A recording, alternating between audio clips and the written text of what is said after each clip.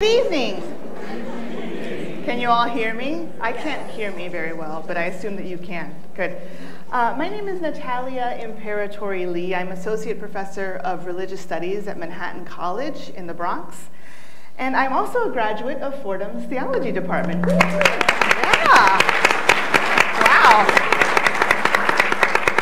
So Fordham, as an undergraduate, is a place where I first came set my mind and my heart on fire. And it wound up really determining the path of my life, as you can tell from my job description.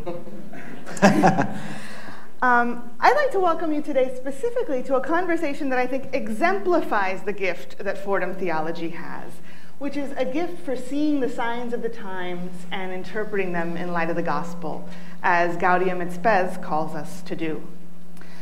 Our conversation tonight will, I hope, demonstrate to you the kind of discourse that Fordham trains theologians in, and the kind it hopes to foster in its public role in the church and in the broader world. Now, because I want there to be as much time as possible for conversation, and because we got started a little bit late, I'm going to make a couple of announcements now. First of all, and most importantly, I want to thank everyone who made this evening possible: the Department of Theology at Fordham, the Office of Alumni Relations, and America Media. Secondly, I'd like to welcome all of those who are joining us via the live stream, including my friend Christy Gomez. Hi, Christy. We've known each other since high school. I'd also like to invite you at the end of our conversation time here to join us for a brief reception outside where there will be dessert and more conversation if you don't get a chance to engage today. Our dialogue partners are people who are very well known, and so I won't take too much time introducing them. Father Jim Martin is a New York Times best-selling author of 12 books, including Building a Bridge: How the Catholic Church and the LGBT Community Can Enter into a Relationship of Respect, Compassion, and Sensitivity, which is this evening's topic. You've seen him on the Colbert Report and other media appearances. He's become a public figure in our national discourse. Our conversation partner that is seated to my left is Patrick Hornbeck, and he is the chair of the Department of Theology at Fordham University. He holds degrees from Oxford and Georgetown, and his research, fittingly, is in the interplay between heresy and orthodoxy in medieval and early modern Christianity, so the man knows a thing or two. You, the audience, are also a conversation partner this evening, and I invite you to use the index cards and pencils that have been provided to you, I think either as you walked in the door or there are people circulating who have them, to jot down your questions. Toward the end of the evening, those questions will be brought up to me, and I will try to incorporate as many of them as I can into our conversation. Does that sound good? Yes. Excellent. So, good. That's what we're doing anyway. Let's begin then by allowing our speakers to briefly introduce their perspectives. So we're going to start with Jim. Jim, can you tell us a bit about the book, Building a Bridge, about the process of revising it, what revisions you're trying to make, et cetera? Just give us a little, elevator pitch. Sure. The elevator pitch. First of all, thank you.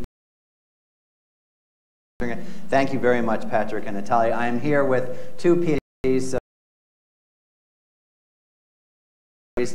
and thank you. So the book, very briefly, Building a Bridge, started after the Orlando massacres at the nightclub, the gay nightclub called Pulse. Significant outpourings of sympathy and expressions of grief among some quarters in our church. The U.S. bishops, for the most part, with some significant exceptions, were silent. And even those few people who spoke out could barely bring themselves to use the words LGBT or gay.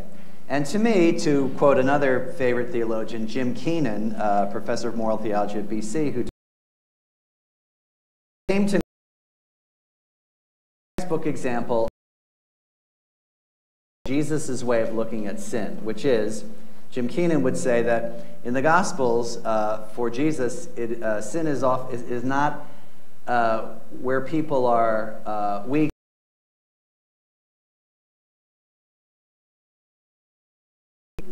So isn't that beautiful? So for Jim, for Jesus, sin is a failure to bother to love. And so it seemed to me that the bishops, most of the bishops, and in a sense the church, because they represent the church for so many people, failed to bother. So I did a Facebook video, a very sort of guerrilla kind of Facebook video overnight, and posted it on Facebook. It got a lot of hits about my frustration about that and just sort of expressing my sympathy. And around the same time, New Ways Ministry, a group that advocates for and ministers to LGBT Catholics, approached me to see if I would accept an award called the Bridge Building Award. And I had done what I would call informal ministry, like many people in the church, priests, deacons, brothers, sisters, lay workers do with LGBT people, but had never really done what I would call sort of formal ministry, right? So I asked permission from my provincial, from the editor-in-chief of America Magazine, from the provincial of the Maryland province, because this is where the talk was going to be, and I even wrote to Archbishop Laurie and asked him, or told him that I was coming.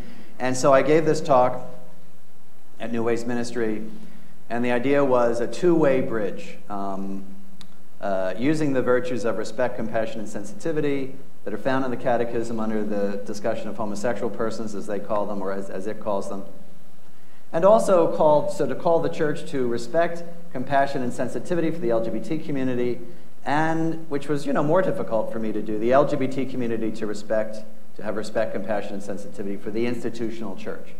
I think one revision, there's going to be a revision coming out in a couple of months, I think I would have been clearer about where the onus lies, which is primarily on the institutional church, because it is the institutional church that has marginalized the LGBT person, not vice versa. So that's the book. That's only actually part one of the book. Part one, I would say, is an invitation to dialogue.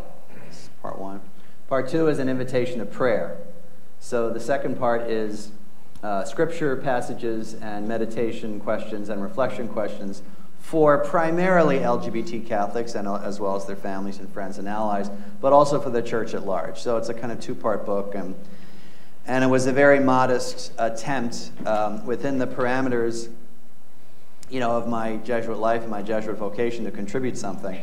I actually have been surprised at I've talked to both of you privately as friends, but I've been surprised at the reaction, which has, I consider myself, having worked in a media ministry in America for 20 years, fairly, as most people in the audience are, fairly cognizant of what people will say, but I had no idea there was going to be this kind of reaction, both positive and negative. And I'll just briefly say, from the positive side, going to parishes and having people cry when they met me, and standing ovations and huge crowds, and all out of proportion to what I would say is a fairly mild book. And also, when I can unpack that later, and also the negative side, near hysterical reactions from people who I would say seem to be opposed, even to the minimum, which is listening to people. So that's that's a very long elevator ride. So like, One World Trade Center elevator pitch. Thank you. Thank you, Jim. So Patrick, you're part of this conversation too. Your part is a theological part. Yes, so first of all, I want to thank the same group of people that Natalia and Jim just thanked. We have such a delightful and wonderful community of friends of the theology department who are here, so we welcome you back. Natalia, thank you for playing your role tonight. I want to single out Jim for special thanks. Over the course of this conversation, you will discover that there are a few places where we disagree. We hope to model disagreeing in charity and friendship and all the things that don't happen as much in our culture. But Jim, I want to say thank you for writing this book. You have performed a great service. I think all of us who are here can agree that you have put issues on the table in a new way, and we are just thrilled to have you back at Fordham. So thank you very much. Thank you. The last set of thanks is one that actually has been overdue for a couple of years. I realized, so 2 years ago, my husband and I got married in June of 2015. And Jim was talking about hysterical reactions. And there were a number of those at the time. And Fordham did something truly exceptional, which is that Fordham University put out a statement saying, we wish many blessings to Professor Hornbeck and his spouse. And just as a human being, not to mention a theologian, I want to say thank you to the university, everyone from the president on down who's stood with us and supported us in that process.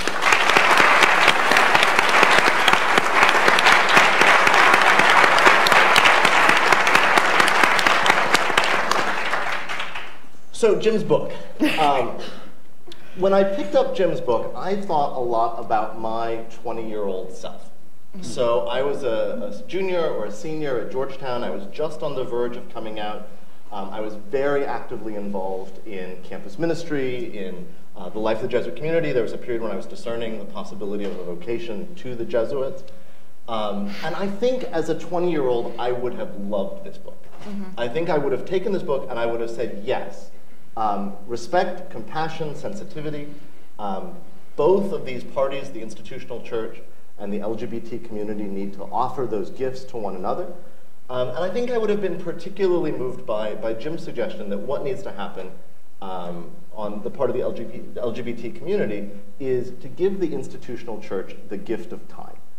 It's a really, really beautiful metaphor that Jim uses. I think the downside, though, is that it's potentially quite dangerous. Because we have to ask the question, what is the cost to the members of the LGBT community to give the gift of time? So people who are here know that suicide rates among LGBT teens are 3 to 4 times higher than non-LGBT teens. People here know that in states and in jurisdictions where there are not laws that protect LGBT people from firing, for instance, or otherwise, the incidence of mental health disorders is about 5 times higher. And so I think in the weighing up of these issues, we have to ask ourselves, what is the cost of the gift of time? And I say that with the deepest amount of respect for people who have decided that they are Catholics, that they are standing in their church, that whatever might be said by people who claim to speak for that church, that they are going to claim their home. And I think those people give us an incredible model of loyalty and perseverance and commitment. But I don't think that's the full story. One of the great gifts I've had here at Fordham is the opportunity to spend some time with our foreign exchange partners in South Africa. And in South Africa, as many of you know, they are currently at in the middle of 2 or 3 decades of reconciliation after apartheid. And one of their great leaders, Desmond Tutu, the Archbishop of Cape Town, he said, it's only an honest confrontation with reality that can bring about real healing. That if we have only superficial reconciliation, we can only have superficial healing. And so the thing that I think we have to deal with in this conversation isn't just respect and compassion and sensitivity, even though those are the starting points. What we have to do is ask the deeper theological question, and as Natalia was saying, what is it that the institutional church is saying about LGBT people, about LGBT lives, right? And if it is right, what follows from that? And if it's not right, what follows from that? So part of that dialogue in truth is figuring out what this teaching does to folks. And that's something I'm really excited to talk about here as well. So thank you all very, very much again for coming. Excellent.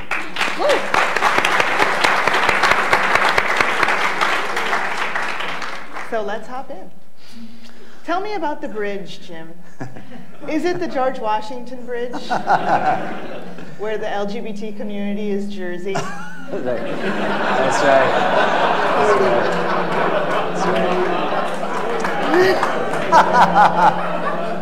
And after that sort of facetious question, let me ask That's you a actually a great question. That's a good question. Like, is it, and as a feminist theologians face this, feminist theologians who stay in the church, I think Black Lives Matter is facing this on a nationwide scale or whatever.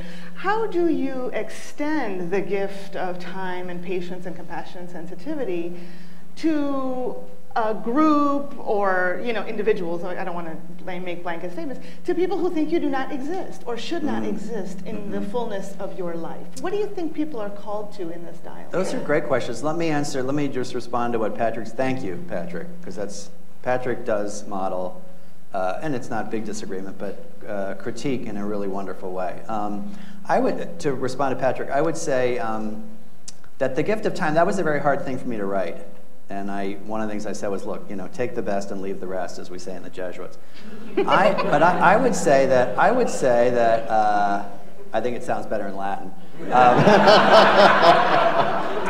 I would say that I don't think we're even there yet. I think that's the problem. And when I say the gift of time, I mean that for me, so many bishops don't even know LGBT people, and so that's what I'm trying to get at. That we're not even at the place where they can even talk to them because they don't know them. So the gift of time is just basically letting the institutional church get to know the community by sort of standing up. For those of you who aren't New Yorkers, yes, the GW Bridge, as you probably know, is closed down by an associate of Governor Christie. And we hope that the LGBT community is not Fort Lee. I think they're more like Fort Tryon Park. No, I think that the bridge is really, it was a metaphor that New Ways Ministry came up with. I think that the bridge means that both sides are going to be, in a sense, disappointed because they have to take steps towards one another, steps that they won't particularly always agree with. And I think one of the things is the LGBT community may have to, and this is just my opinion, may have to take steps forward, like the gift of time, that may rankle them and that may grate on them. At the same time, the bishops, the institutional church in this book, I mean, maybe different than what a theologian would say. The institutional church for me is certainly the Pope, the Vatican, the hierarchy, the clergy, but also lay Catholics who work in any official capacity in the church. So from my point of view, a lay woman teacher who is the president of a Jesuit high school, as we have now, or a Catholic high school, is the institutional church because she can fire or hire somebody. And I think that part of the institutional church may have to do things that will rankle them, which is like, for example, talk to an LGBT person who's married, right? I mean, that might grate on them. So the bridge, I think, it's an imperfect metaphor, but I think it's an important one in terms of reminding people that there is a middle that is going to take tolls, basically, to use some Chris Christie metaphors. Now, and what was your second question? I want to get to that. The question is about how do you counsel? Like, for instance, you've done informal counseling of a lot of people of LGBT Catholics. How do you counsel people to enter into dialogue?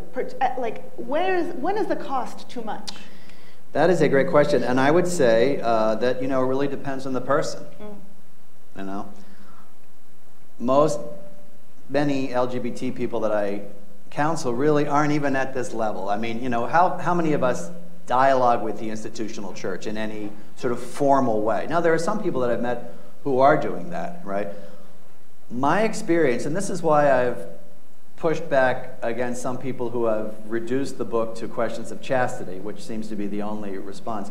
My own experience, and this is once again my own experience, is that most LGBT Catholics simply, at this point in our life, our church life, want to feel welcome in their parish. That's what in my experience, that's what they want. The younger ones want to know that they're loved by God. Although that's changing, I think, teenagers are much more comfortable with their own sexuality. But they want to know that they belong and that they have a place in the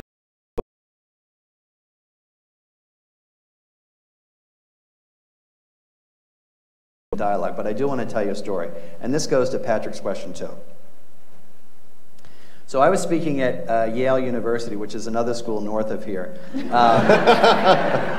At the Catholic Center, and a man stood up, and I've asked his permission to use this in the next edition, and a man stood up and said, "Father, my son is gay," and he was about 60, and my wife and I have welcomed him. And my bishop, it wasn't in the Hartford diocese, my bishop is very antipathetic to gay people. And at confirmations, he has spoken against same-sex marriage.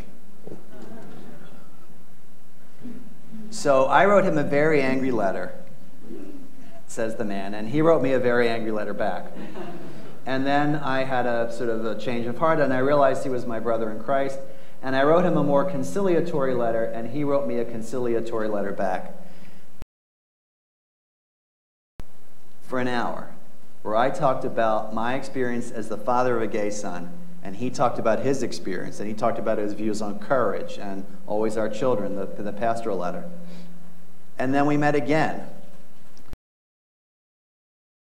And now this is a bishop who's very suspicious of the LGBT community. And this is a man who, you know, himself obviously has a lot invested in it. Now, why am I bringing this up? In my experience, this is the kind of dialogue that our bishops, rightly or wrongly, respond to. You know what I mean? So part of that is sort of being patient with Catholic leaders. And one of the things that this man said, which really struck me, was he said to the bishop, you know, this is my son's experience. The bishop said, quote, well, why would your son feel rejected in church? Now, what's the point? The point is that this man, this adult, had to be, in a sense, patient with this bishop who had, in fact, never met or spoken to the parent of a gay man. So that's more the gift of time. It's, and you can disagree, and people have. I tend to think that particular mode of dialogue works best. And that's sort of that's been my sense. Now, people have disagreed, and that's fine. But that's what I mean, in a sense, by the gift of time. And so the counseling that I do, to get back to your question, is more on the level of a person's individual relationship to God or to their church, less about dialogue. So I want to talk more about the bridge. And I'm not a native New Yorker, and I was shocked when I moved here, and I learned that you pay a toll going one way, and then the other way they just let you out for free. It's just shocking how that works. And I think, Natalia, that's what you were getting at, right? So the reason in the metaphor the LGBT community is New Jersey is that in order to be on the bridge, we have to pay. And for the institutional church to be on the bridge going to New Jersey, maybe the cost is less. Maybe, I don't want to make the case that the cost is nothing. Right? Because these are human beings, these are people with their own sets of issues that they're grappling with and questions and really, really committed beliefs. But it's that toll, it's that unequal toll that I think we have to wrestle really carefully with. So I just want to go back to the examples that Jim gave us. The principal of a Catholic high school has to become uncomfortable by being in a room and having a conversation with a gay person. What does the gay person have to give up? Right? So when an LGBT person comes and sits in a church space, the presuppositions, the theological presuppositions that are at work in that space include the idea that they are that their attractions are objectively disordered. It includes the position that the institutional church has taken that just discrimination is possible. In fact, that just discrimination is required by society between LGBT people and heterosexual people. They have to take the threat of being fired. Going into that conversation with the principal, even coming out, there's a danger. And so there's a whole long list of things we could think about. I remember an article back almost a decade ago called "What Should the Gay Catholic Do?" And in the article, it's laid out a list of things that you can't do if you're a gay Catholic and you want to live in connection with church teaching. So you can't engage in romantic love. You can't get married. You can't adopt. You can't enter the seminary. You can't work openly in a Catholic institution.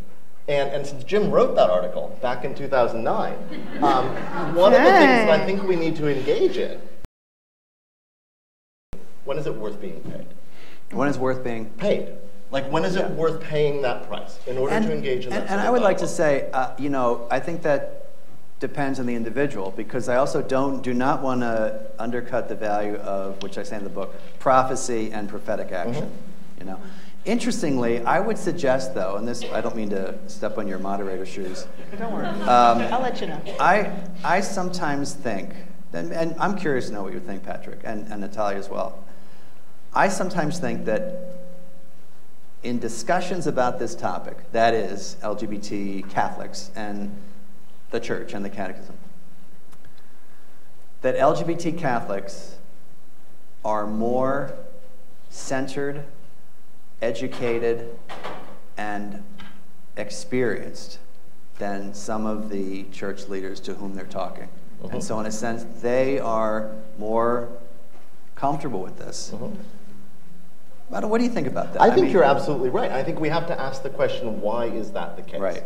Because the reason that LGBT Catholics have to learn where the boundaries are, what's permitted and what's not permitted, is precisely because the cost of transgressing those boundaries can be so high. And so I imagine all three of us up here on the stage have engaged over the years in some sort of informal conversations with LGBT Catholics. I know you've written about it in the book. I mean, we all do, especially those of us who are teachers. And I remember a year ago, someone coming to me who teaches in a Catholic high school, was thinking about getting married to his maybe by now husband. And the question was, do I need to look for another job? And so it's only when you're in a situation of potentially losing your livelihood, potentially in a situation of losing the respect of your community, potentially being in a situation, Jim, you have some wonderful stories, actually they're horrific stories of, will I be anointed when I'm dying? And so in that situation, the LGBT Catholic has to learn the rules as a survival strategy. And so while I think we should praise that, why I think we should say that's a good thing, we also have to remember that the darker piece of it is it's because we have to. Yeah, I think what we're talking about here is the sort of price that's paid inadvertently by anyone who's in a marginalized community. Right? When you live on the margin is your business. Absolutely. And you know exactly where the line is, and you know which parts of it are alarmed, and which parts have barbed wire, and where you really have sort of danger zones. So one of the reasons, I think, for this overwhelming, sense of marginalization among LGBT Catholics is the language of the Catechism. Now, let me preface this by saying that we are lay theologians with tenure.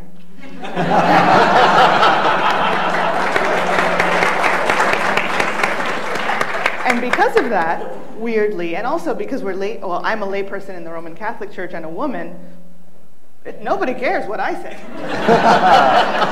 So there's good and bad in that, as you probably know.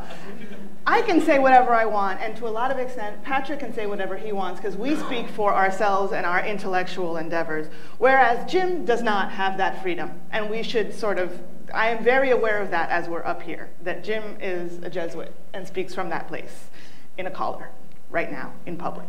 So at a Jesuit university. At a Jesuit university. Nevertheless, right, one suggestion that you make in your text that I think that was very moving for me is this idea that perhaps the church might think about in terms of its building, its half of the bridge, or its part of the bridge, moving beyond the language of intrinsic disorder. What prompted you to put that in the book? And what do you think, if you feel comfortable, of course, what do you think would happen if some linguistic change were to come about? That's a great question. Why did I put that in my book? Because as I unpack these virtues of respect, compassion, and sensitivity, which I don't really know, they came from the Catechism. I wonder if the person who dashed that off once knew that I was going to be unpacking them like this. But sensitivity means being sensitive to a person's feelings. That also means being sensitive to the language that you use. And there is no other phrase, as far as I know, other than objectively disordered and intrinsically disordered, which refers to alternately, depending on what you're reading, the sexual orientation, the sexual act, that has made people, LGBT people, feel so marginalized, so less than, so subhuman, so subhuman. I was at one of the reasons I'm doing this revision is that since I've been talking about this, people have come up to me, and this woman came up to me who was the mother of a gay boy, and she said, quote, "Do they understand what that kind of language could do to a 14-year-old boy?" I'll never forget this. This was just a couple weeks ago, and she said, "It can destroy him." So several bishops I was happy to see at the Synod of Bishops on the Family, which was 2015 to 2016, suggested this. That's not even your idea. Correct. It was not my idea. I fob it off on other bishops. Because what was Pope Francis doing? One of the ways that he organized that synod, which really was on the human family, but of course raised all sorts of questions on sexuality, which I think is Francis's clever way of people like, oh, the family, that's a nice thing to talk about, but it's divorce or remarry Catholics, it's homosexuality, it's all those kinds of things. he sent out a request to have surveys taken and to have the bishops really listen. And I think, bishops really did listen, and they brought those concerns, including the concerns of their LGBT, parishioners and Catholics, to the synod. And so several of the bishops said, we need to start thinking about setting that kind of language aside. And I think that certainly that language, which is highly, and I'm sure it'll explain, highly philosophical and theological. People say, well, it doesn't mean it. Nonetheless, it is extremely damaging. It is needlessly hurtful, and I think it's time for at least an updating of it. I met an Italian theologian, a young theologian, who talked about, for example, like an intermediary step would be differently ordered. That LGBT people are just sort of different in their sort of affections, of course. But I would say that if the Catholic Church really wants to be serious about speaking to people, they have to be attentive to the language they use. And one more brief thing. When Jesus spoke to the people of his time, he physically went to where they were. So he goes from, we read in the Gospel today, he goes from Nazareth to Capernaum to call Peter and Andrew and James and John. He literally goes to where they are. And then when he's there, the call, right, from Luke chapter 5, how does he speak to them? We tend to forget this. He is a carpenter from Nazareth. He has spent 30 years as a carpenter. Does he say, we might laugh, let us lay the foundations of God's reign? I'm glad you laughed. That's what a carpenter would say. That's a carpenter's language. Does he say, let us sand down the rough edges of humanity? Yeah, you only laugh because that's not what we read in the Bible every other Sunday. Does he say, let us construct God's house? No, he says to the two fishermen on the Sea of Galilee, come after me and I will make you fish for people. He's speaking to them in their language, and he does a miracle in front of Luke that is about what? Fish. Even his actions are conformed to them. So if the church wants to really speak to and welcome LGBT people, it must be attentive to the language in the catechism. And I can think of no other two words that are as fraught with people and that they're fraught for people and that can destroy people. And so we need not only to speak their language theologically and philosophically, but we need to be attentive to how that language is, to use a theological term, received. Mm-hmm. So that's why I put it in there, and that's why I invite the institutional church to reflect on particularly those two words. So, fellow theologian, at the Second Vatican Council, we know there was a big fight over the word choice between est, right, the kingdom of God, est. You're doing the Latin. Yes, yeah. That's Latin. Where the kingdom of God is the Catholic Church, or the kingdom of God subsisted, right? Subsists in the Catholic Church. And it was a knockdown, drag out, and eventually, it really was, and eventually we settled, or the bishops settled, on subsists in, which was a change, a linguistic change that happens in the church, whether we admit it or not. So, do you have any suggestions for what the linguistic change might be and what sort of ripple effects that might have? See, this is why it's helpful to study heresy and orthodoxy. So one of the things I want to reflect on is I think everything that Jim just said is exactly right. The language of intrinsic disorder and the notion that certain acts are objectively disordered, these are incredibly painful words. In the book you call them needlessly cruel. I think that's entirely right. So I'm going to put on my theologian hat since Natalia invited me to, and I hope you all stick with me for like 2 minutes. So this is the simple tour through Thomas Aquinas. So this language of order and disorder comes from Thomas Aquinas. He gets it from Aristotle originally. And the notion of being ordered basically means that something is aiming at some particular end, right? So it's what we would think of today as natural law reasoning. I hear with my ear, the ear is set up for hearing. The ear is not set up for eating. If I try to eat with my ear, that's not going to work out so well. If I try to hear with my mouth, that's not going to work out so well. So things are ordered to their particular end. That's where the language comes from. So we can move out of the frame of hearing and eating into the realm of sexuality.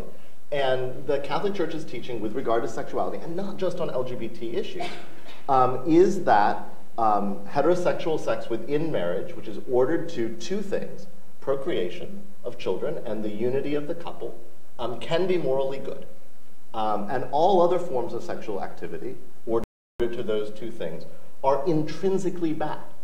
So that's where we get the language of intrinsic disorder from, we being the catechism and the institutional church. It's a way of articulating philosophically the idea that these particular types of activities are not ordered to the end for which God created human sexuality. And of course, you all don't need me to point out that this is what's at the bedrock of intra-Catholic debates about contraception as well, right? Because the idea is you have to have both the possibility for procreation and the possibility of greater unity within the couple. So that's what the teaching is. And it's on the basis of that teaching that the church has been able to say, well, we can justly discriminate between those who are engaged in this type of sexual activity, which is rightly ordered, or is usually, or can be rightly ordered. Not all heterosexual sex is, of course, rightly ordered in this view.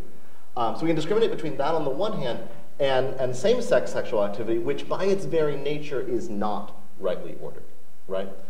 So that's where this language comes from, and it's so important to understand the history of that because it plays into this question about linguistics. So when Jim says the language is needlessly cruel, and we need to think about maybe coming up with some other language to do so, my question, I'd love to hear, Jim, what you have to say about this, is it that we take that teaching and we just say it nicer? Or is the idea that this notion of differently ordered would actually revise our understanding of what sexuality is ordered to in the beginning? Because those are two really different kinds of things. One of them might be expressing welcome in a way that maybe would persuade more people to be part of the church, to be engaged in the church, even though they understand that they're still being told that their sexuality is not rightly ordered. Or is it that we actually have to change our concept of human sexuality? And that is the issue, Natalia. That's the theological issue that's right there. Yeah. No, it really is. I think it's the elephant in the room. It's where we're going next. Sorry, Jim. Is the notion of sexuality, right? I teach a sexuality course at Manhattan College, and we talk a fair amount about this.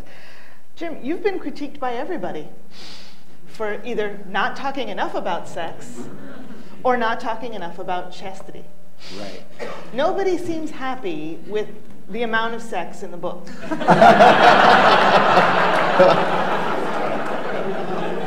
Why did not you say more things about sex? Why did I not say? Actually, I would say that for many LGBT people, as both of you know, that question is decided, right? And so many people who I meet, particularly I've done most of the talks in parishes, that doesn't bother them.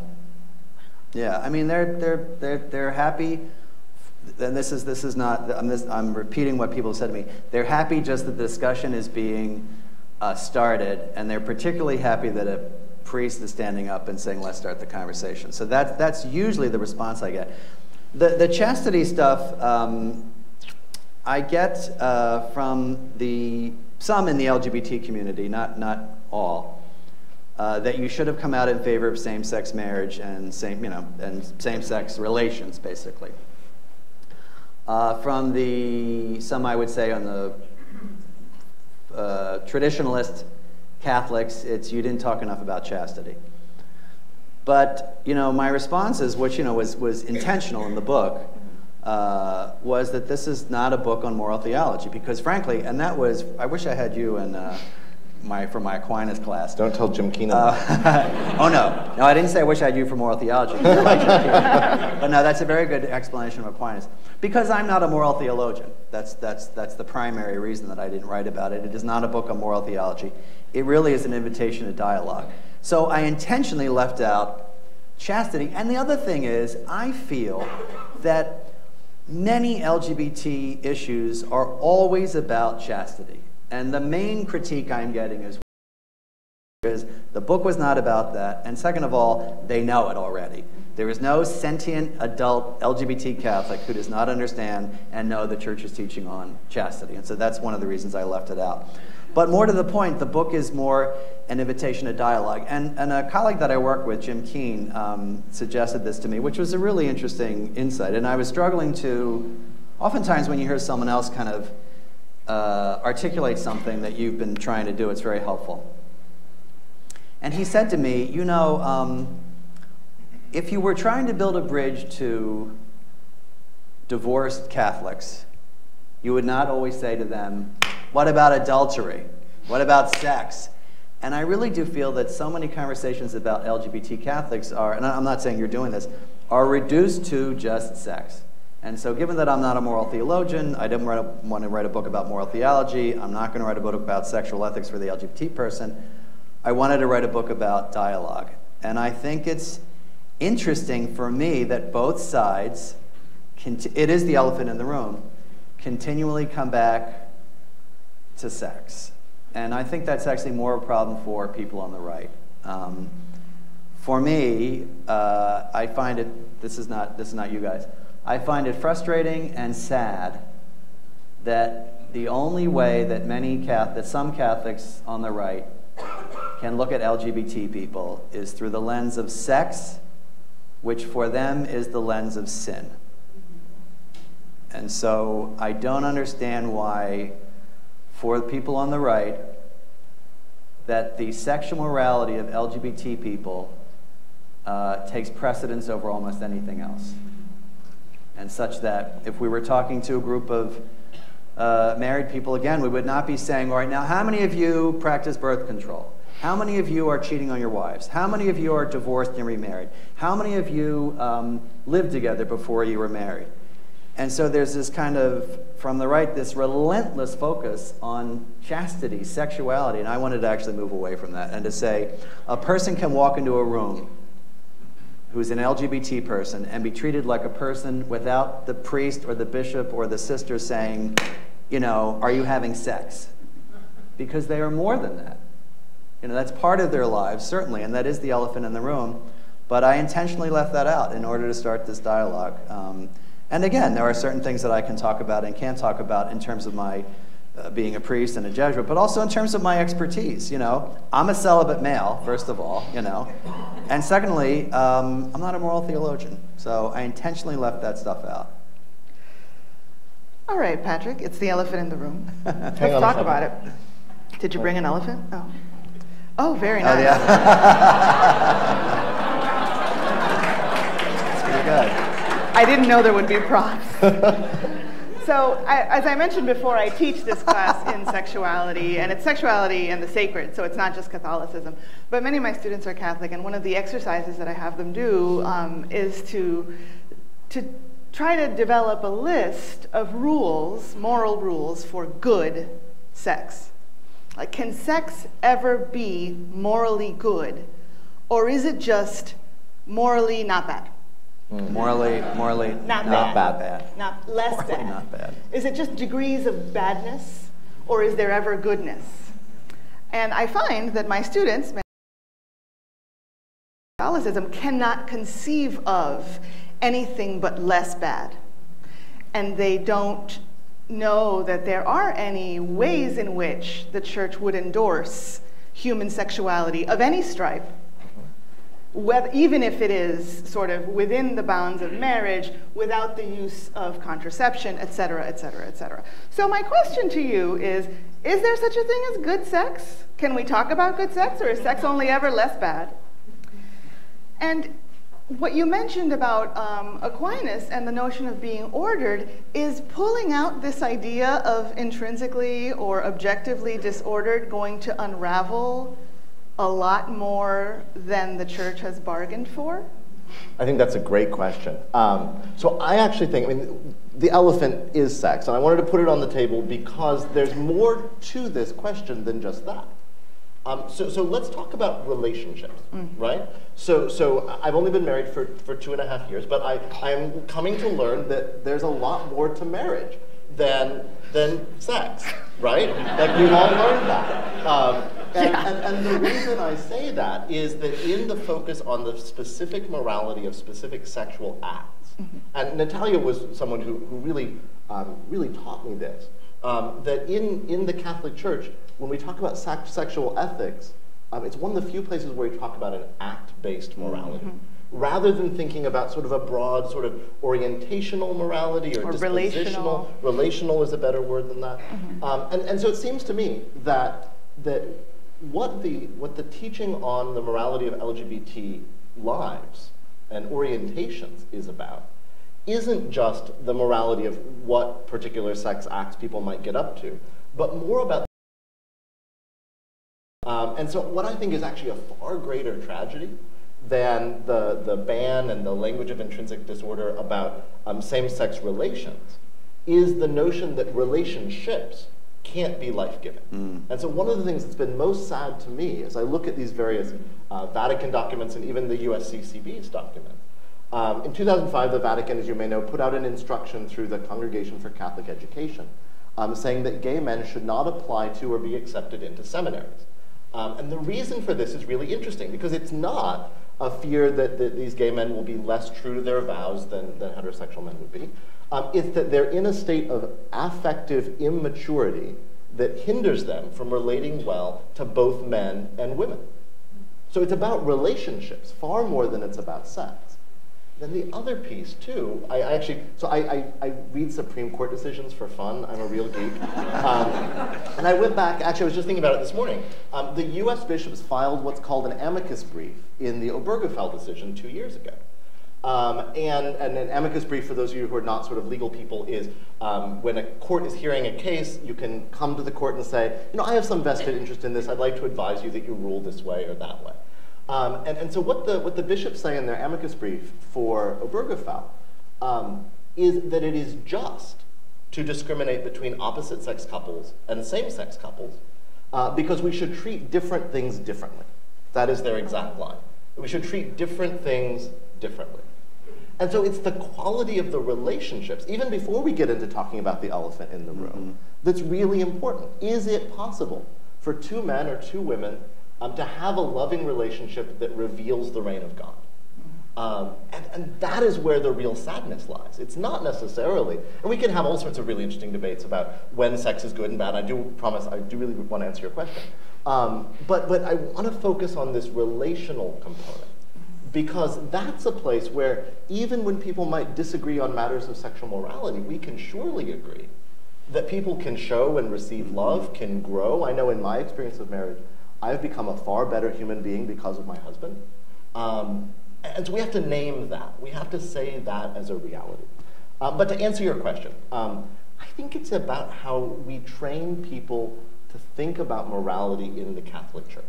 So I don't know if there are other teachers in the audience, but one of the things that I find different between high school students and college students is that in high school, there's this notion that when you write a paper or you take an exam, you start off at 100%, and you lose 2 points here, and you lose 3 points here, and you lose 10 points here, and you get down to 85, and that's what your grade is. And so my college students come to me, and they're like, why did I get a B? Where did I lose the 15 points? Right. And what I say back to them is I say, you know, imagine like you go to an old county fair and there's that thing that you hit with a mallet, remember that? And it goes up to a certain point. And I'm like, you hit it and it only went up to this point. And there are two very different ways of thinking about goodness and badness, right? So is there an ideal and you lose points and that's the less bad model? Or is it that we train ourselves relationally to gradually better and better and better model the love of God in our relationships? And I think that if we were able to talk about sexuality and relationships in that county fair model, that we tried getting it higher each time, rather than in the demerit model, we might have a really interesting discourse about the morality of sex. Can I respond to that? Sure. Because I love the way you say a relationship that reveals the reign of God. That's so beautiful. And I actually am much more comfortable talking about love. And I want to come back to something you said because I thought it was very insightful. All of what you're saying is very insightful. I have a friend whose name is Mark, who might be watching. Hi, Mark. Who was a member of a religious order for quite a bit. I'd say about 7 or 8 years. And he left his order, not the Jesuits, and he is a gay man. He came out. I knew him actually in Africa, so that's a very nice carving, by the way. We used to sell them in Africa. And he came out and has been with his partner for 20 years, his partner Craig. And his partner has a fairly serious illness that is sometimes extremely serious and requires a lot of attention. Mark has cared for him for, I think, 15, 20 years now.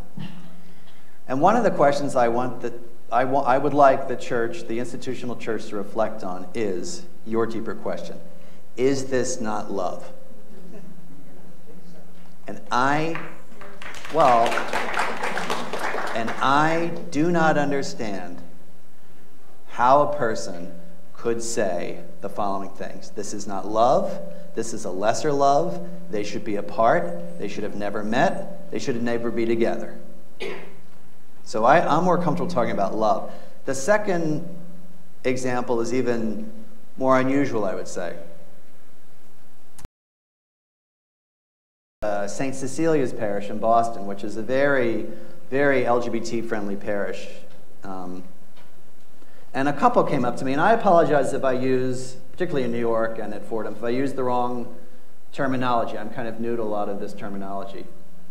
So a couple came up to me, and there was a transgender woman, right, a woman who had been born as a man, who had transitioned.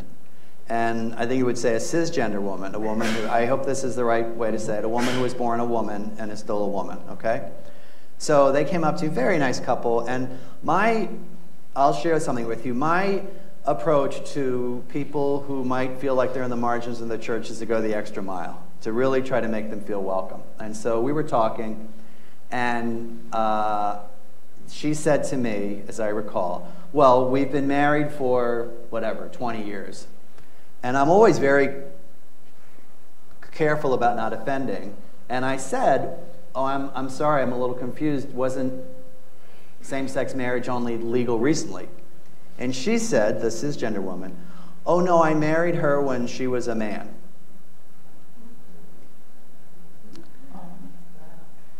And I said to the very first question that came, honest to God, the first question that came to my mind was, what can the church learn from them about fidelity? And so these are the kinds of questions that I think we need to be at. And this is why I don't think we're even near the theological questions, because the institutional church has not even asked those questions because they don't know those people. And one of the reasons they don't know those people is because those people, I don't say those people, people like that wonderful couple don't feel comfortable, speaking about that in most places. And this brings me back to one thing you said, which I want to come back to. To say, there are many priests who are gay and celibate. There are many sisters who are lesbian and celibate. There are many religious brothers who are celibate. Everyone knows that. That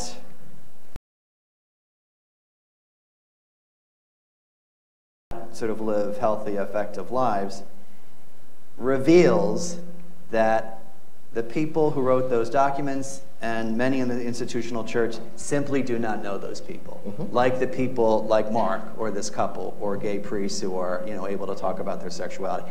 And so that, I think, is the start. And that's why I really put, it's funny, the elephant in the room right now is because we can't get to that elephant until we actually have, I would love to have a bishop meet that couple. I would love to have a bishop meet my friend Mark and his husband now and listen to them, because that, I think, is the great block. And the reason they're not listening is because I think they feel they're giving up too much by even attending to them. And you see this online with the reaction of the book. Even the idea that we would learn from LGBT people who are married, such as yourself or my friend Mark or this couple, is so, use the word, anathema to them that we can't get to that other elephant. And so that's why I really put such an emphasis on dialogue and listening first. What Pope Francis calls the culture of encounter and the culture of accompaniment. And to me, I think that kind of, for me, sort of predates some of the other stuff. Anyway, thanks for letting me respond. Yeah. Can I jump in real quickly on this? Please do. So there was something that Jim said that I thought was really, really important, which is you said that the bishops of the institutional church haven't asked these questions with regard to, say, this couple from St. Cecilia's and so on and so forth. And you're right. And yet there's a paradox, because the bishops in the institutional church have also answered those questions. So let me just step back as someone who on a sort of sociological and theological level, studies the LGBT Catholic experience. So we had a conference here a few years ago, and there was a Catholic trans woman who was there. And she recorded that when she described her situation to church authorities, the answer was given that she had engaged in a form of mutilation. The official teaching hardly addresses the trans experience, but to the extent that it does, it treats it as a form of self-mutilation. Then, on top of that, we have to deal with the fact that this couple, who would now be a female-female couple, their marriage is described as effectively being without value, that the church has stood in the public square against their marriage, whether or not they're Catholic. And that's a piece we haven't gotten to talk about yet. Jim wrote a wonderful book about the relationship between the Catholic Church and the LGBT community. Sometimes I think you meant the LGBT Catholic community. Right. And I want to stand up for LGBT non-Catholics who have been on the receiving end of Catholic Church advocacy in the public square, where they don't have. So we have this mutilation language, we have this notion that morally they need to separate from each other.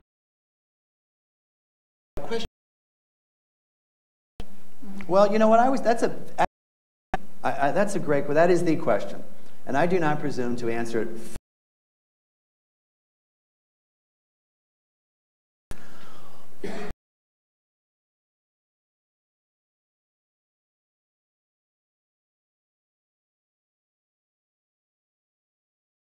Catholic.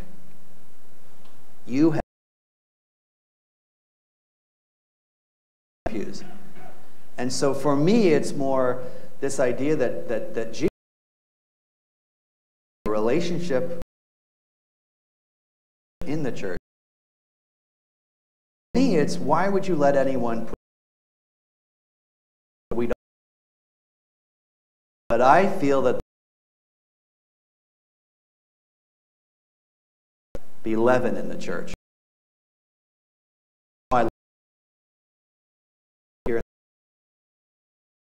But, you know, I feel that each individual is called into the church at their baptism, not only for their own spiritual growth, but also for the church.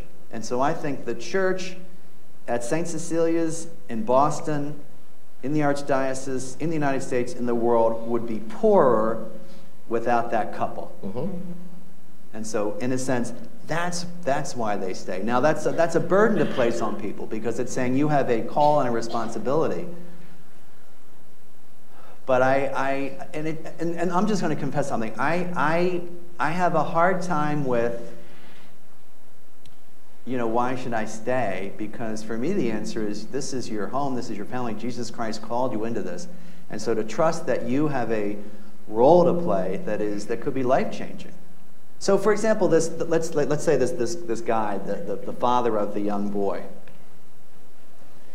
who meets the bishop. If he had said, "I'm leaving," then the bishop might have never experienced this moment of conversion that it seems like he has. So, that's my answer. Now, I say I leave that to everybody's conscience too. That is not the be-all and end-all for everybody. That is not prescriptive. That's just my way of looking at it as a Jesuit.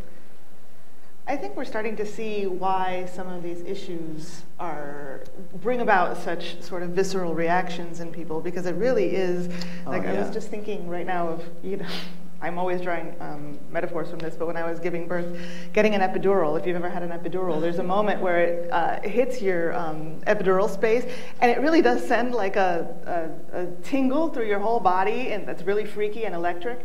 And I think that's what, when I say touch, that really is what touching a nerve means, and it's the whole of the community, right? It has a repercussion through the whole LGBT community. It has repercussions through the whole Catholic community, right? What do we mean when we talk about the church? How capacious can we be when we talk about the people of God? How capacious can we be when we talk about marriage without reducing heterosexual or homosexual marriage to sex? Because remember, every time we objectively disorder homosexual marriage, we automatically christen any kind of heterosexual marriage, which is not all of which are life-giving, right? Many of which are death-dealing. Yeah. Right? Women are more likely to die from violence by their domestic partner than anybody else. Yeah. So, you know, in the same breath that we condemn, we elevate and therefore condemn some women to death. Mm. And so I think what we're being called to here is sort of a broader, more capacious, more complex, and a more ambiguous understanding of these things, which is what makes a lot of people nervous. It does. And that makes me sad, actually, because I continually come back to my friend Mark and his husband. And I continually say, and maybe this is a failure of mine to imagine someone else, maybe it's arrogant, but I have a hard time imagining how even the most traditionalist, homophobic, closed-minded Catholic cannot look at my friend and say, that is a loving act, and that is a form of love that I don't understand, but that I have to reverence.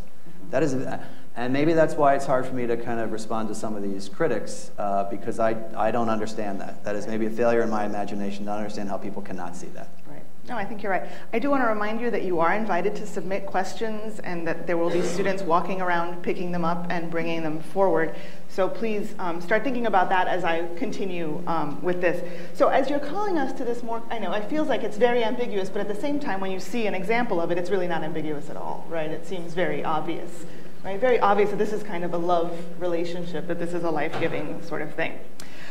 Nevertheless, the institutional church's treatment of LGBT Catholics has been a cause of what scholars like Patrick call deconversion, right? Leaving the church. A lot of people do leave.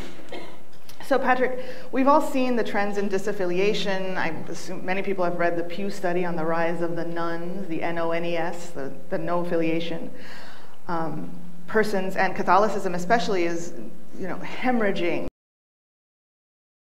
Really sticks, right? Disaffiliated parents tend to raise disaffiliated children who remain disaffiliated for their lives. So how is disaffiliation related in your study and in your experience to the experience of the LGBT community and its allies? So it's a great question. The numbers are quite striking. Something like 30% of those under 35 in the US no longer identify with any particular religious tradition. Something between 1 in 3 and 1 in 4 people raised Roman Catholic no longer identify as Roman Catholic. And Catholic numbers in the US remain roughly constant because immigration of new Catholics is the thing that balances out the departures of many existing Catholics. And there are some important racial disparities in those numbers that are really worth noting and reflecting on. There was a study 3 or 4 years ago out of a research unit in the UK. And the question was, when you hear the word Christianity, what do you think? And the leading, or one of the 2 or 3 leading responses to that question was homophobic. And this isn't Catholicism, this is Christianity broadly conceived. And it's in the UK, so it's a different context to ours. But the leading response to the question, what is Christianity, is homophobic. So that just shows you a little bit of a sense of how far all the churches, all of the Christian churches have to go. And the numbers that we see through more detailed research studies suggest that one of the reasons that many people leave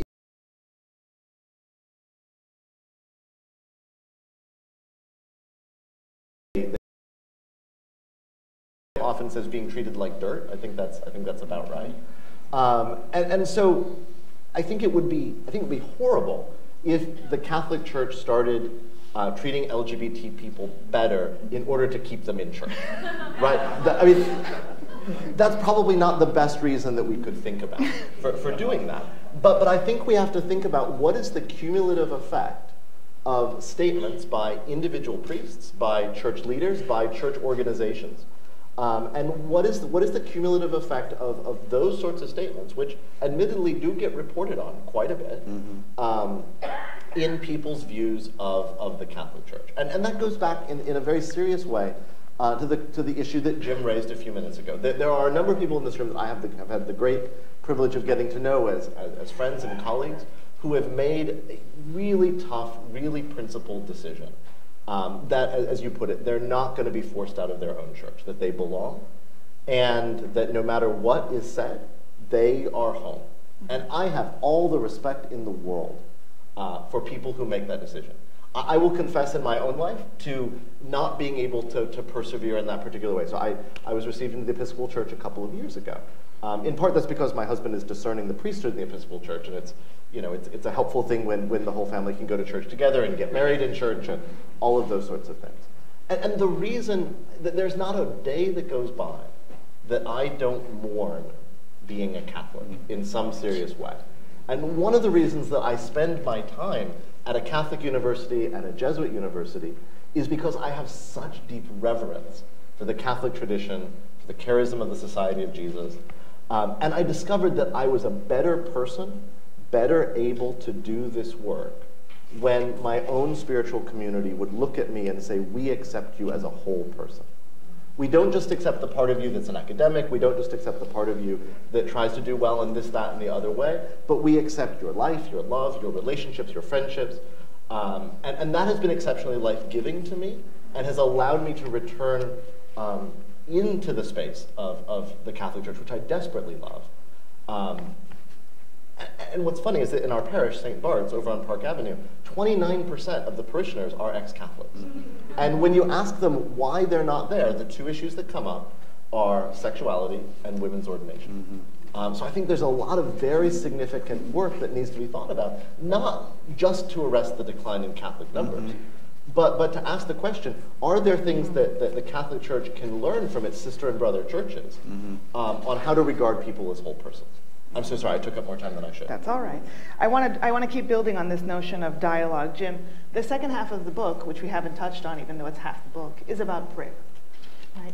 And particularly, I'm seeing a lot of questions from the audience about what to tell, for instance, what to tell middle school and elementary school teachers about bullying, right? If the church, especially the Roman Catholic schools, are required to teach church doctrine, how do you contextualize, given that bullying of LGBT young people is so prevalent, what programs can we put in place? What ideas do we have for that?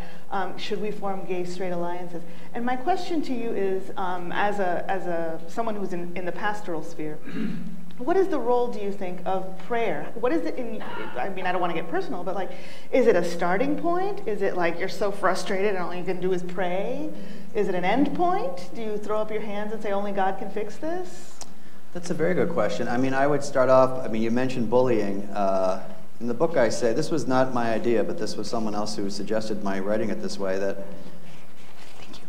the Catholic Church has vast experience in education, in high schools and colleges and universities. And so the Catholic Church should actually take the lead in anti-LGBT bullying because, for the simple reason that it's an act of violence, and any kind of bullying is bad, is, I would say, immoral. But also because LGBT youth have a proportionally higher rate of suicide, right? And so it needs to be framed as a life issue for the church and for schools. So I think that the church, in terms of sex abuse, the U.S. Bishops' Conference have said that they want to be seen as kind of the leader in kind of safe environment programs, and I would say that they need to be seen as a leader in safe environment programs for this, because in large part, a lot of the bullying comes from this kind of cultural milieu in which the Catholic Church has been seen as anti-gay, just plain, not sexual act or the orientation, but just anti-gay. In terms of the prayer, I actually think that the second part of the book is more important than the first part of the book, because the second part of the book, when I wrote it, I was thinking a lot of LGBT youth. As far as I could tell, there was really nothing out there that used the tools of Ignatian spirituality. Maybe there is, maybe I don't know about it, but they used the tools of Ignatian spirituality to invite people in an Ignatian way and in a prayerful way to come to encounter the scriptures as an LGBT person, and to use particular passages. I talk about Zacchaeus, the Roman centurion, Psalm 139, a few others, to come to experience the living God. And one of the ways I try to do that, I try to help them with Ignatian prayer, and just prayer in general, but to ask reflection questions and to kind of look at the scriptures and to see the way Jesus treats people. And I think that for so many people, and I get a lot of messages from young people through Facebook and email and phone calls and letters, and if you are in New York, you are very lucky. You can go out at St. Paul's, the Church of St. Paul the Apostle. You can go to the Church of St. Francis Xavier. You can go to, endless varieties of places where you can go, right? If you're in a tiny little parish in middle America in a small town, and you're a young boy or a lesbian girl, there's really very little that you can do. And that breaks my heart. And so, who can you access and who can you encounter? And that's God in your prayer. And you can certainly, I think, look at some of these stories, like especially Zacchaeus and the Roman centurion, and see Jesus, a Jesus who is continually reaching out to people on the margins with a sense of welcome first. And so the prayer, frankly, is first, middle, and last, because the point of the church is to bring us into an encounter with Jesus. But for a lot of people, their churches prevent that. And I would say, actually, the word I thought you were going to use, I think that when the church, the Catholic Church and the Christian church at large, prevents LGBT people from coming into an encounter with the living God, it is a scandal. I mean, it's a literal scandal. It is a stumbling block, from the Greek scandalon.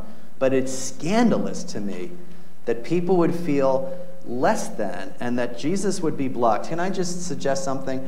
So this one of the stories I mentioned was Zacchaeus. And you know the story of Zacchaeus, who's short in stature.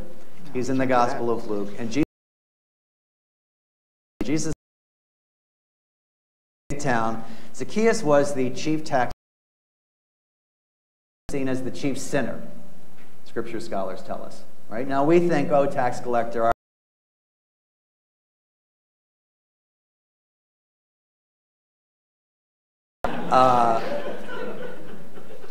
At the time, chief tax collector meant chief sinner.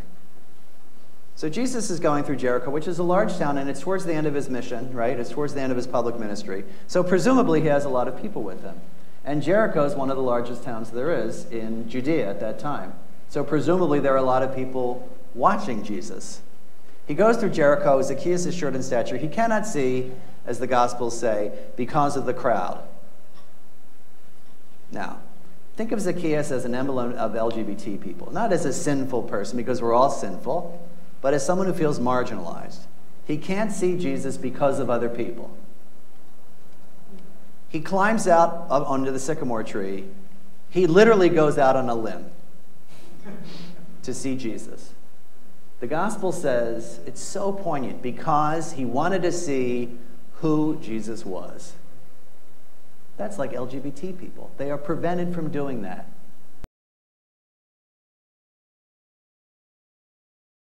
And suffer sometimes even embarrassment. Imagine Zacchaeus going up in that tree as the tax collector. How embarrassing it would have been. People laughing at him.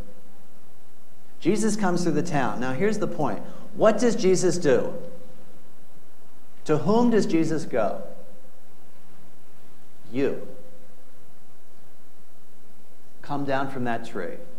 The person who is most marginalized comes down, and I've been reflecting on this in the past couple of weeks. The crowd, says Luke, grumbles, as they do today. They do not like to see Jesus going out to someone who's on the margins. And Zacchaeus, the Greek, what little Greek I know, the Greek is stathes. He stands his ground. It's such a beautiful image for me of the LGBT Catholic. And Jesus says, and he says, I'm coming to your house, the sign of public welcome. They hated that. And Zacchaeus has this conversion. I will repay anyone I have defrauded.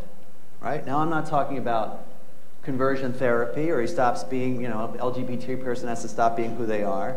It's the kind of conversion, the metanoia that we're all called to, right? Because for Jesus, it's welcome first. He doesn't say you're a sinner. He could have. And so when I present these stories and try to ask these questions of people, it's to help people encounter. I mean, honest to God, my image is of a 14-year-old boy reading this book in his bedroom alone. And I want him to encounter the same Jesus that Zacchaeus encountered, the same Jesus that you and I encounter, and the same Jesus that straight people are allowed to encounter. So that's the reason for the second part of the book. And that's why I think it's more important, because the first part is my invitation to dialogue, which is limited, as we're talking. The second part is an invitation to Jesus, who is not limited in his outreach to anybody.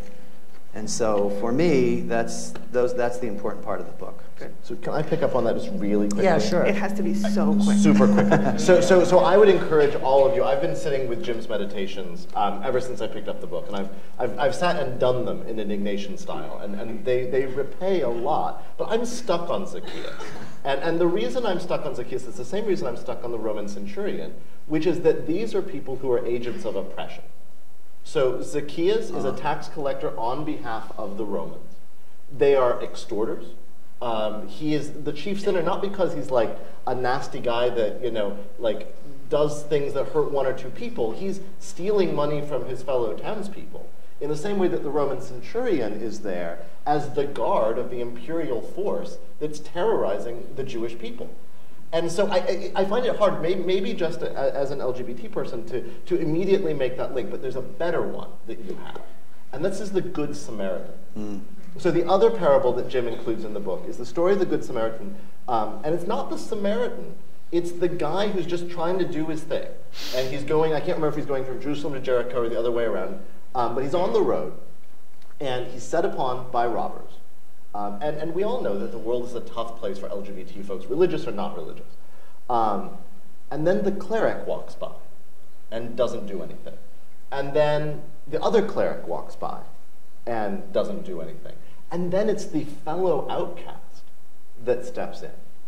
And that's such an important piece for us to connect ourselves to. The notion that what in activist circles might be called allyship is so valuable. And oftentimes, the support that LGBT people get isn't from those in power, but it's from those who share some experience of marginalization. And so I would offer that as a counterpoint to the Zacchaeus story. Okay. I have to ask you to wrap up, but in your closing statements, this is the privilege of the moderator, I'm going to ask you to address one or both of these questions that came from the audience. As you can see, I have a lot of questions that came from the audience, so I'm trying my best to represent what I think I'm hearing over and over again. The first one that I've gotten multiple questions about is a cultural question. The church is worldwide. And in many places in the church, homosexuality is, aside from being a sin, it is a crime. And so what is the responsibility of the church, or how does the church navigate its global perspective, particularly when the United States is in a different cultural place than other places in the world? That's one. The second is a question about coming out. And particularly, Jim, to your issue of the bishops haven't met LGBT folk. If there are priests and sisters and brothers that are gay, then they have met them. Math. But maybe they don't know. That's right. And so is there a responsibility, or is there a certain, not a responsibility, but a call to a brave act of coming out that is sort of incumbent upon particularly people who are that have a foot in each, in the LGBT community and in the church? So you can answer one or both. We have 4 minutes for the two of you. Enjoy. Oh my God. I'll take the second one if you don't mind. Yeah, I'll bet you So will. the second question I'll take very briefly to give Patrick some time. Why don't gay priests, religious, lesbian sisters, and gay brothers come out? And there are a couple of reasons. Number one, the most common reason is that they are told not to. So remember, these are people who are under either a promise of obedience or a vow of obedience, priest or religious. And so they are told not to by their bishops or their religious superiors, who are afraid for many reasons. That's the first reason. That's the most common. Second reason is they themselves don't want to come out because they are shy, or they're embarrassed, or they're worried. The third reason is that they have been actually sort of the recipients themselves in their parishes, for example, of hate speech or something like that, and so they're afraid.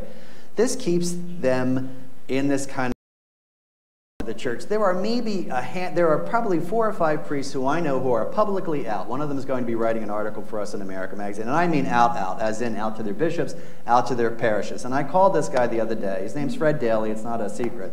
He's up in upstate New York. And I said, well, how has it been? It's been about 10 years. I wrote an article about him for the Tablet in London in 1995, I think, 20 years. And he said, fine. And I said, has there been any problems? No. You know, people accept him. And the great loss is, it's a big topic. The great loss is not only for these individuals, but for the church at large. Because the church at large is prevented from reflecting on other models and other individuals who are LGBT. And so, of course, priests would not always talk about being gay, from the pulpit, but imagine, it's the same problem with, not having women preaching. this lack of experience. Imagine, after Orlando, if a gay priest could have stood up in front of his parish and talked about being bullied as a gay boy. That is an experience that we are missing. And so I hope that now, how will they do that without the bishops giving them permission? I'm not sure. I mean, it would be, it would be breaking one vow or one promise to sort of something that they would probably consider higher. But I hope that the day comes when bishops and religious superiors are able to say, be yourself, and, as someone once said, the truth will set you free. That's good. So to stick with the Bible theme, in Christ Jesus there is neither male nor female, Jew nor Greek, slave nor free. Right. Thank you. Amen. Amen. Imagine a first century world where slavery isn't just practiced but the norm and unquestioned, where misogyny isn't just practiced but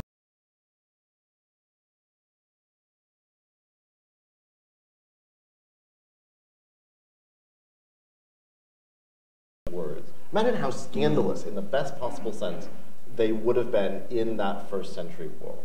And what the Christian church, which in the first century was able to be that beacon of hope, much as it had many, many problems still in the first century, can't do that on this issue in the 21st century.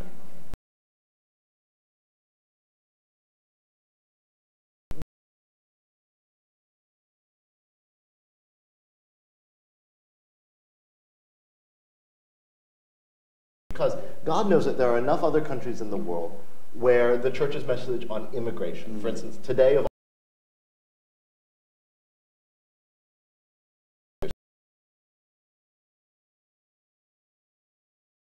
this can't do. Unless we have a real confrontation with reality, we're not going to find real healing. If we have only a superficial reconciliation, we're only going to have superficial healing. And so one of the takeaways that I've gotten from this conversation is at the bottom of all of the topics that we've talked about is our dear friend Thomas Aquinas, and behind him our other dear friend Aristotle. That teaching, which is to say that LGBT attractions and loves are less than because they are disordered, is the thing that underlies the arguments about just discrimination. It's the reason for the arguments about why parishes can't have the kinds of ministries that they want to have. And so Jim has begun this conversation. He's offered us this invitation to dialogue. But if this is going to be a dialogue, we have to get to the next level, not just how do we relate to each other, and how do we listen to each other. But the question is, what is true? What is right and what is good? And I believe the truth will set us free. So thank you all so much. Thank you very much.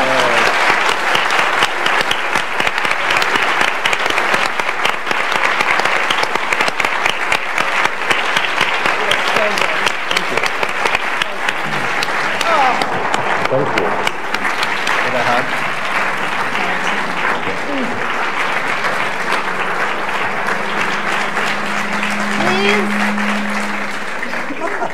Please, get away from me.